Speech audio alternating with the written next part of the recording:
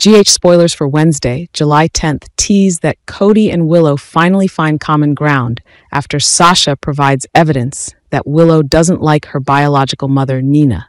At the same time, Cody also dislikes his father, Mac. Sasha discovered that Willow felt dissatisfied and distant with Nina, and Cody had similar feelings toward Mac. Thanks to this truth, Cody and Willow were able to openly discuss and better understand each other's feelings and perspectives. This helped them resolve conflicts and create a solid foundation for a better relationship in the future.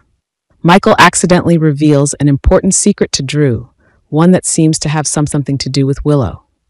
During a casual conversation, Michael mentioned an event from Willow's past that he had never shared with anyone else.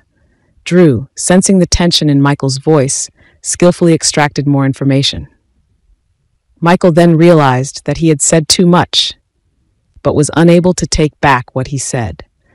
This makes Drew curious and decides to dig deeper, making the relationship between Michael, Willow, and Drew more complicated. Ava made a dangerous move when Scott suggested she poison Sunny. Scott, with bad intentions, convinced Ava that getting rid of Sunny would solve many of her problems. Despite knowing the risks, Ava still decided to proceed with this plan because she felt she had no other choice. Meanwhile, Scott continued to push and give convincing reasons for Ava not to hesitate. This action of Ava pushed her into an extremely dangerous situation and could lead to unpredictable consequences, not only for her, but also for those around her.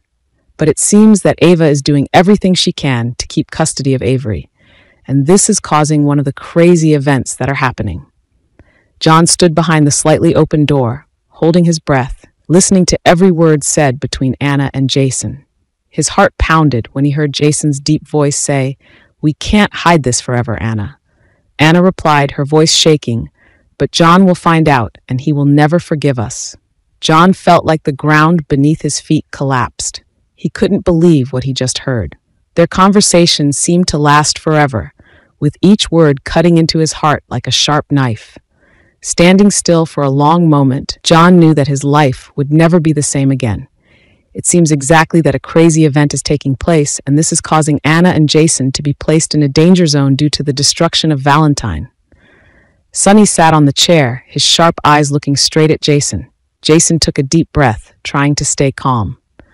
"Sunny, I just want Carly to be happy. She's been through so much pain, and I can't stand by and do nothing." He paused, looking into Sunny's eyes, hoping to convey his sincerity. "So what did you do?" Sunny continued to question, not showing any emotion. "Do you know this could affect all of us?" Jason nodded.